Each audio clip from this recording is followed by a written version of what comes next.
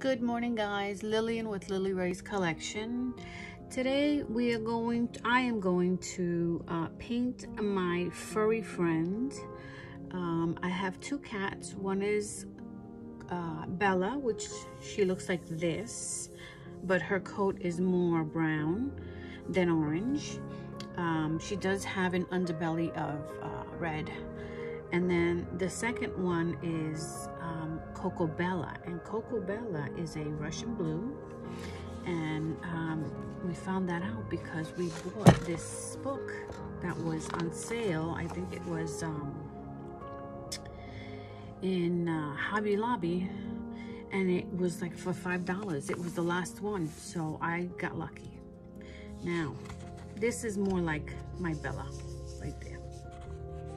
And so Coco is like this one here, which you can see better right here. Isn't she beautiful? She's so beautiful. This is her here. Now I'm going to just use this as a guide to start coloring her in. I started last night and then I stopped myself and said, you know, I only did an underpainting. But I'll show you what I use to do that underpainting. So let's get started. I'm going to keep it on this page because I want to get the fur. She is pretty light, and I'm going to use this as a reference for the shadows and the mid-tones and the dark tones. So I'll just set it aside here. This is how I drew her sitting up. And this is 24-pound paper. I used my Derwent light wash sketch pencil, and these are water soluble. I have they come 4 in a pack, and they are water soluble, so that is fantastic because it just blends when you color it.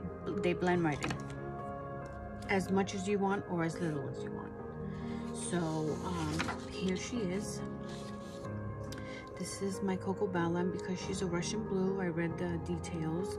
She does have a blue undercoat.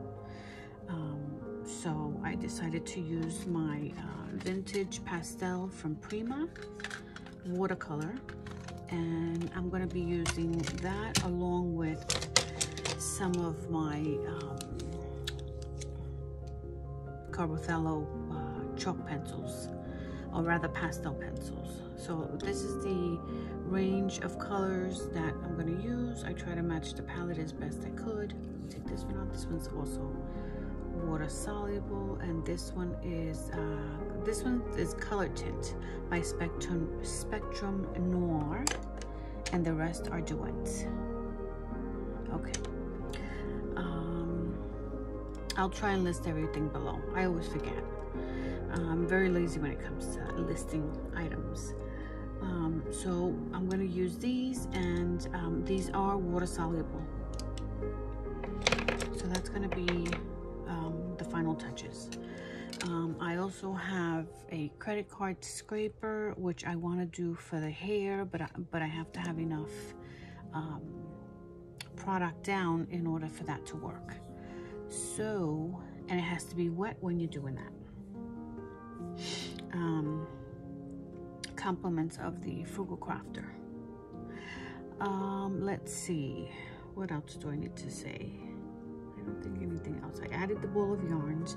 I may add something over here so that your eye goes around like that or like this.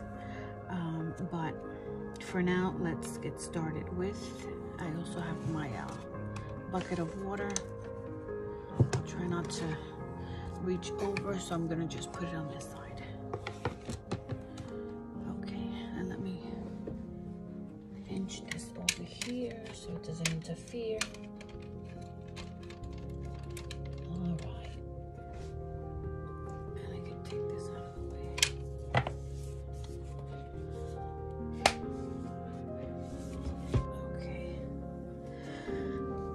So we have this dark gray, and then we also have this black. So I'm going to, I think I want to do another coat of the blue.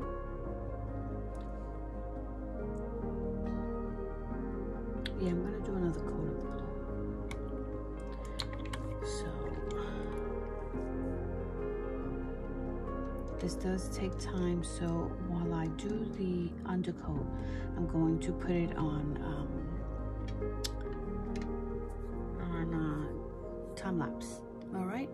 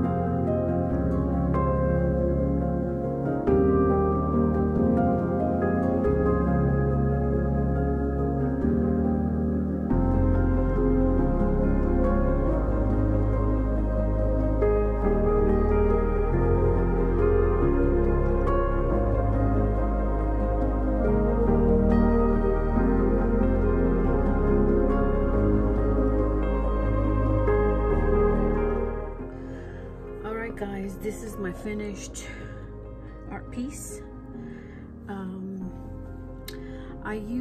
I decided to use, well, I started out with watercolor, as you know.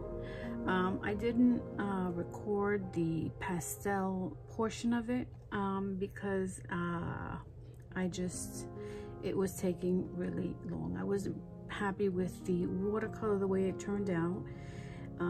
So I decided to use my pan pastels, which are these here. I use these two colors and also the white. I use this applicator to put it down, and surprisingly, this is 140-pound watercolor paper, Fabriano. And the pastel took. I wasn't sure. I was experimenting to see if it would stay down or just push it around, but it stayed. Then I took a stencil and just did the wire in the back and hung a little flower from it, and then I gave her a little collar, and then this is just on the end of that yarn ball, and then these are the stoppers for the yarn balls. And I used this gold here, and that one is pearlescent. I put it on the background. I didn't make it too dark, but and then I stamped God Bless America. Hopefully 2021 is going to be a fabulous year. So guys, if you have any questions or comments, please leave them down below, and I will see you in my next portrait. Take care, and thank you for joining me.